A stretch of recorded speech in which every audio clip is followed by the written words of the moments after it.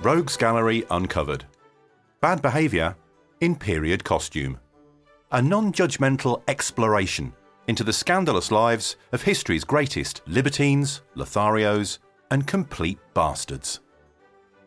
This podcast contains adult themes and a touch of colourful language. Of course it bloody does. Victorian Superman. You name it, he's done it. And then written a book about it, and then done it again. With Sir Richard Francis Burton. It's been a longer gap than usual between episodes, a situation that's arisen A, because I'm particularly busy at the moment with my day job, and B, because rather than spend all day every day tied to a microphone and a computer, I've accepted every social invitation that's come my way over the last few weeks, and had a thoroughly good time as a result. Writing about fascinating characters and telling their stories is great fun, but occasionally I do need to remind myself that life is actually for living, and you should jump in whenever you get the chance.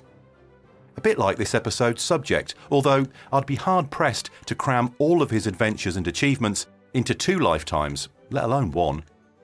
Before we start though, you may remember at the end of the last episode I introduced you to 3 entertainingly psychotic pirates, and asked which one you'd most like me to feature the next time I did a pirate-themed episode. The choices were Charles Gibbs, who's said to have killed over 400 people and cut one poor chap's limbs off while he was still alive, Ned Lowe, who tied a captured cook to a ship's mast and then set him on fire because he looked greasy, and Daniel Montbar, who would disembowel prisoners, nail them to a tree, and then beat them to death with a burning log. 3 proper charmers, as my old form teacher would have said. Thanks to all the rogues who emailed me at simon@roguesgalleryonline.com with their preferences, particularly Martin Smith, Paul Thompson, and Paul Herman.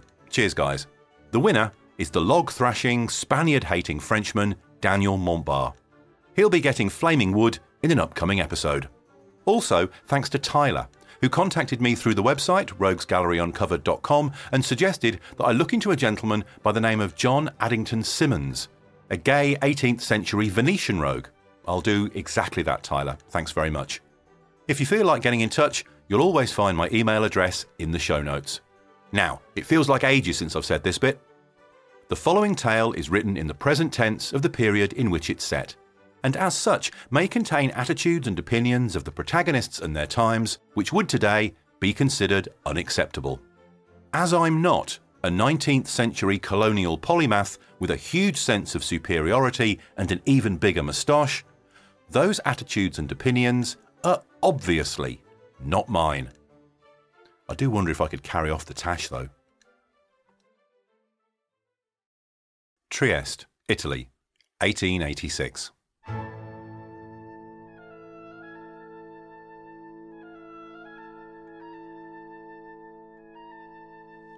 Sir Richard Francis Burton, explorer, soldier, author, translator, spy, linguist, swordsman, orientalist, mapmaker, diplomat and poet, is furious. The reviews are in for his latest work, a translation of the 15th century Arabic sex manual, The Perfumed Garden of Sensual Delight. The press are being far from kind. The Pall Mall Gazette called it a revolting obscenity. Another newspaper said that it was morally filthy. In America, the Boston Daily Advertiser described it as offensive, and not only offensive, but grossly and needlessly offensive. Since he was a young man, one of Burton's many fascinations has been the subject of sex and sensuality. He passionately wants to educate his repressed and guilt-consumed Victorian contemporaries about the benefits of a healthy and enjoyable sex life. Burton considers the Perfumed Garden, like the Kama Sutra and 1001 Nights, to be marvellous repositories of Eastern wisdom. Society, it seems, believes otherwise, and considers him little better than a pornographer. For Burton, this is just one more new challenge to overcome. Even at the age of 65, his remarkable mind just can't slow down. His office has 11 desks, each one devoted to a separate project. As he rants about sex to his adoring wife Isabel, a pious yet supportive Catholic woman, Burton reflects that it was easier to sneak into one of the most closely guarded places on earth than to convince the great British public that a good fuck would do them the world of good. At 15, Burton was already a wild and restless child. He'd grown up travelling around Italy and France, discovering a gift for learning languages and developing an appetite for life that simply wouldn't be satisfied.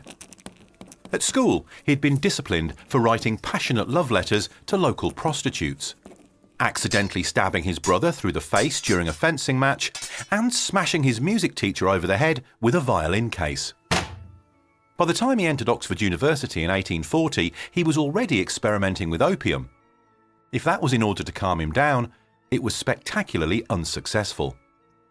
Within an hour of arriving at Trinity College, one of his fellow students unwisely mocked him for sporting a vast horseshoe moustache.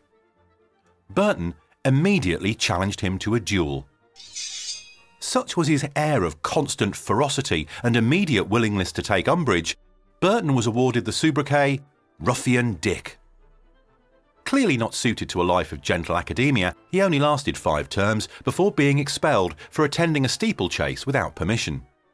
Unleashed upon the world, Burton asked his father to pay for a commission into the British Army, a request his father accepted on the sole condition that Burton went to any lengths to see combat. Arriving in Bombay, his dreams of blood and thunder were somewhat dashed when he spent the first few weeks laid up in a bungalow suffering from explosive diarrhea.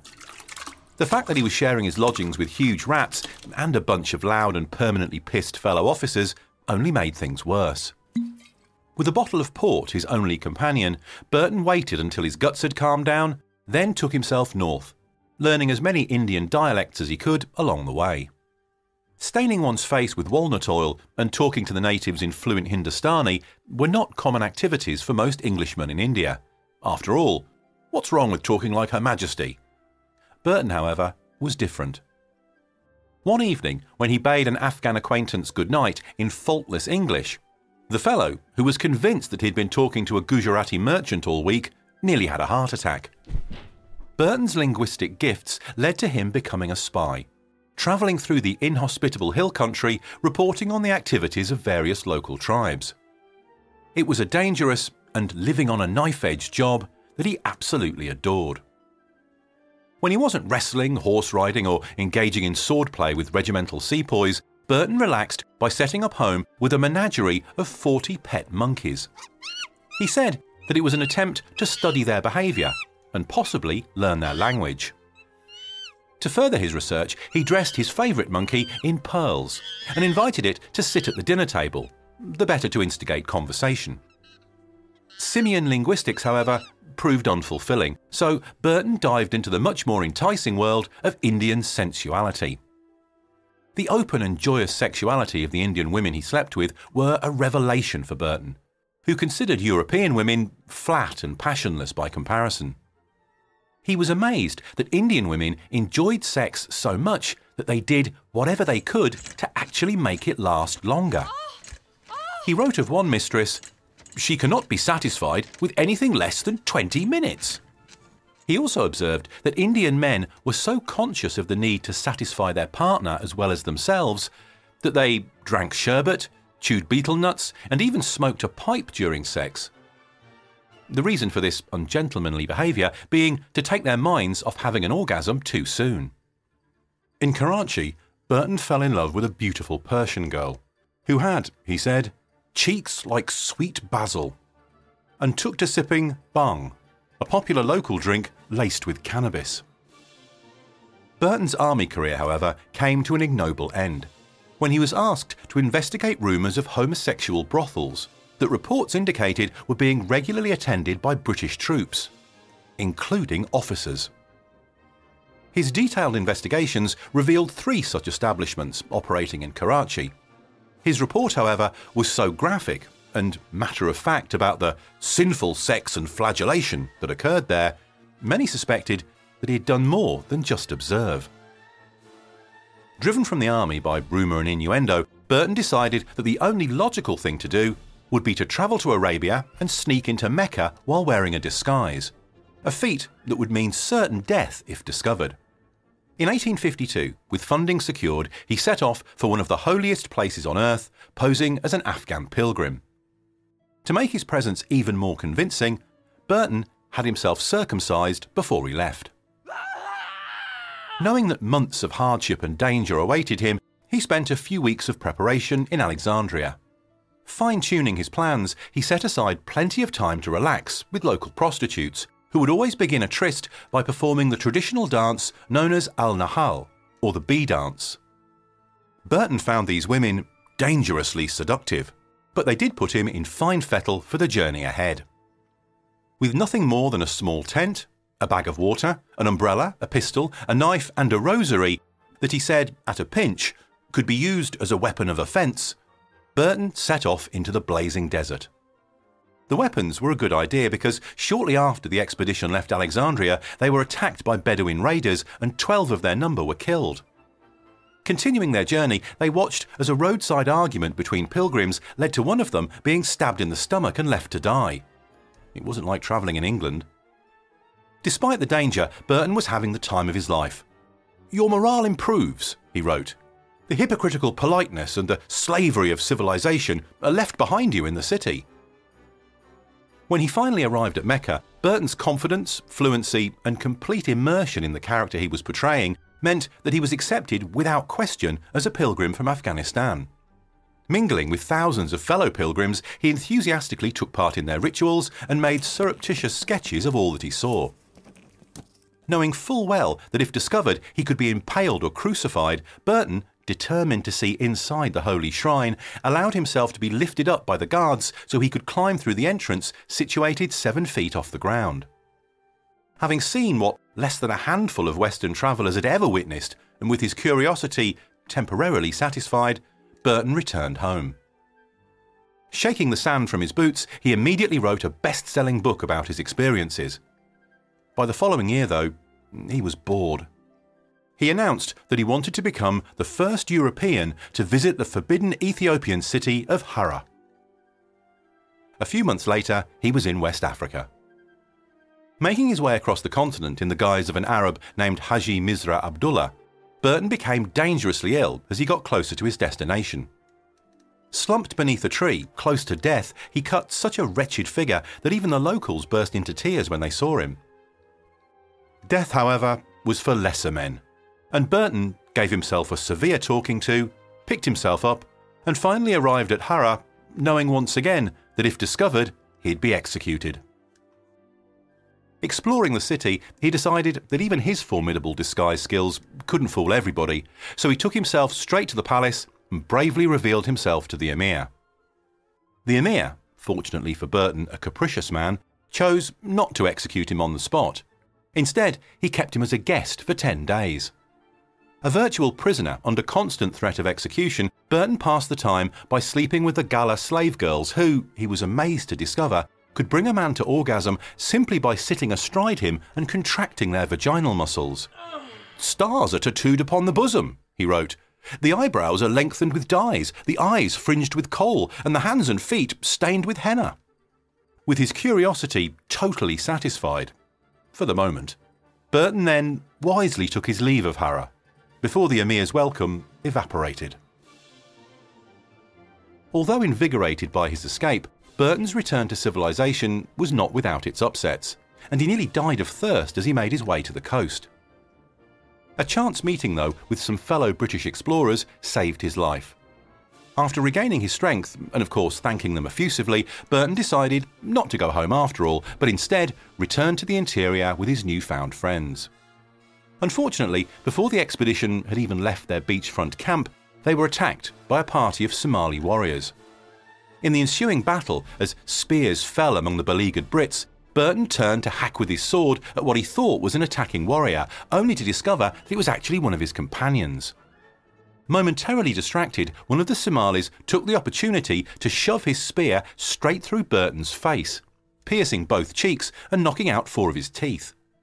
Burton left the spear where it was and, looking a little like a dog retrieving a stick, carried on fighting. Finally, with his mouth still pinned shut, he managed to escape to a friendly ship which had dropped anchor just offshore. Returning home with a scar that was the envy of his friends, Burton decided to relax by commanding a troop of irregular Turkish cavalry during the Crimean War. When they mutinied, though, a disappointed Burton went back to England and spontaneously proposed to his longtime sweetheart, Isabel.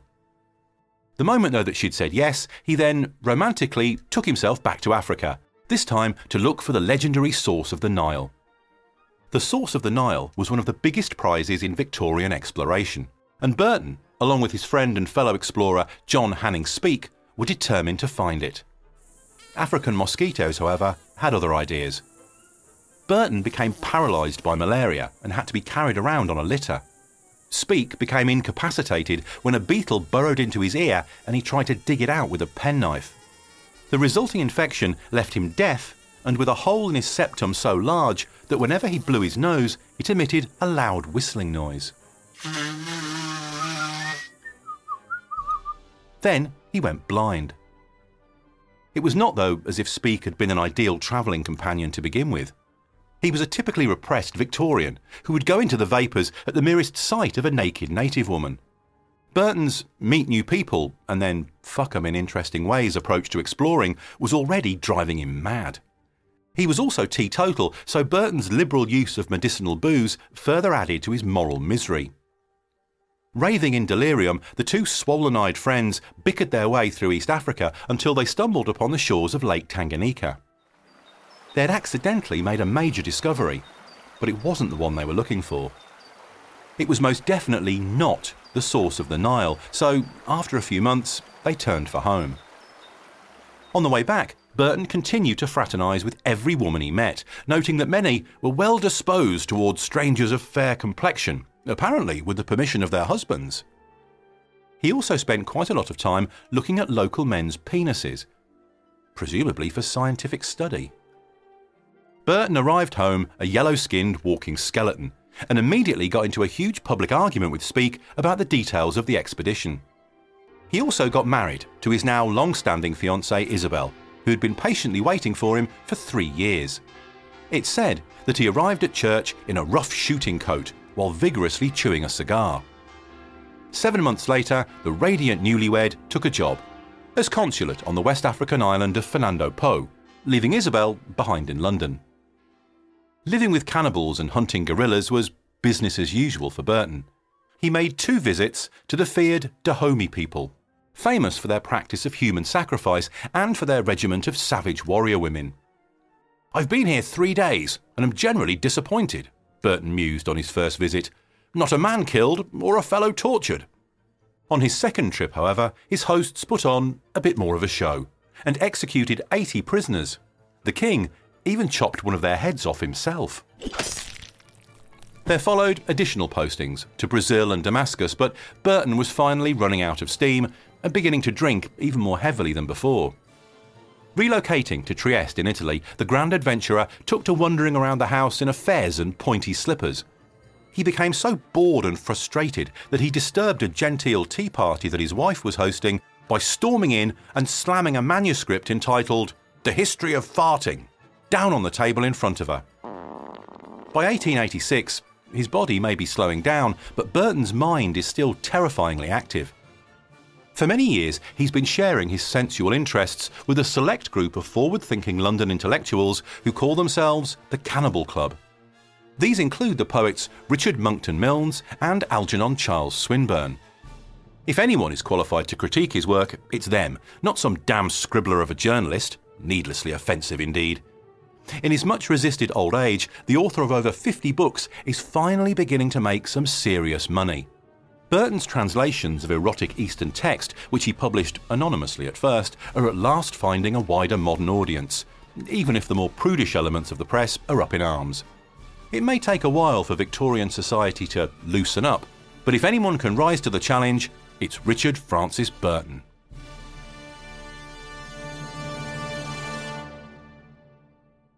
I could, and probably will, devote at least another episode to the amazing adventures of Sir Richard Francis Burton. The short ending to this tale, however, is that after travelling all over Europe, searching for a cure to the gout which had plagued him for several years, including drinking medicinal waters in the Tyrolean mountains, Burton retired to his home in Trieste in 1890 and died there a year later at the age of 70.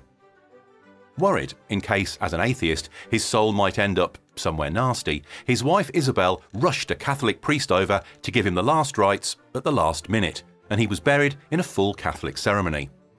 Their joint mausoleum at Mortlake is worth checking out if you're ever in London. Designed by Isabel, it's in the shape of a huge marble Bedouin tent.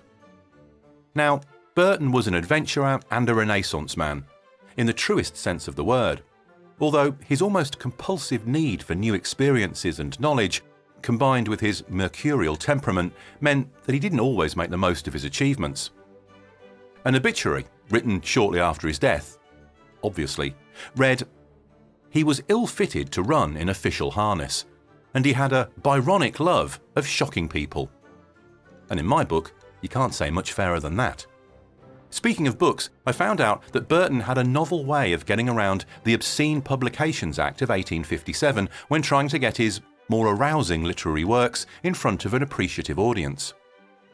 According to the Act, you could go to jail if you published anything that contained, and I quote, "excessive drinking, blasphemy, profane swearing and cursing, lewdness, profanation of the Lord's day, and other dissolute, immoral, or disorderly practices."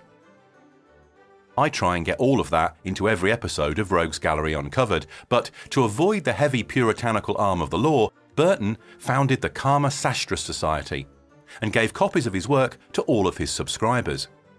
It didn't make him much money, at least not officially, but at least he got his message across.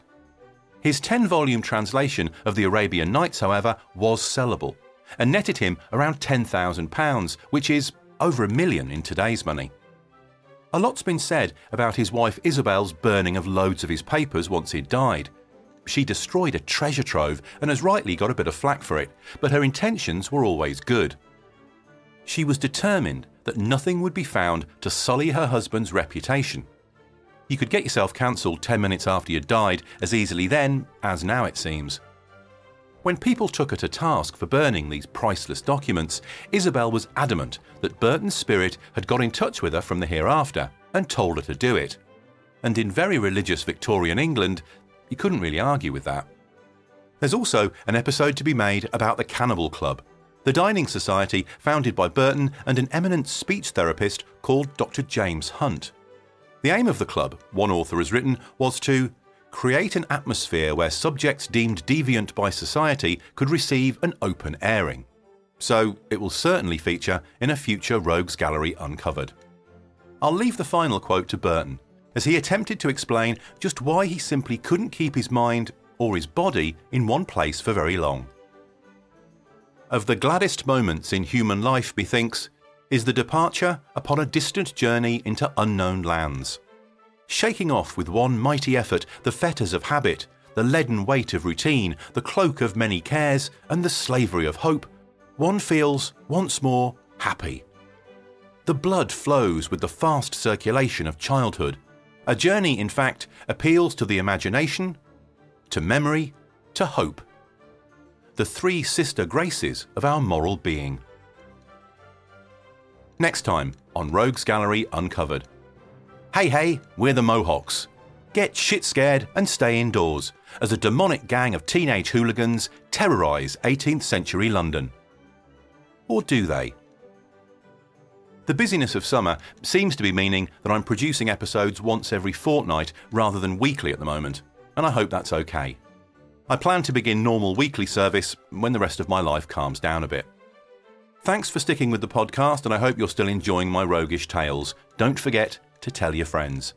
And if I can take this opportunity for a little bit of cheeky salesmanship, also don't forget that Rogues Gallery Uncovered has its own stylish range of t-shirts and mugs available at, of course, roguesgalleryuncovered.com. Link to both website and store is in the show notes. While the sun's out, you can look quite the dapper degenerate by sporting a short-sleeved statement tee featuring a quote from your favourite episode.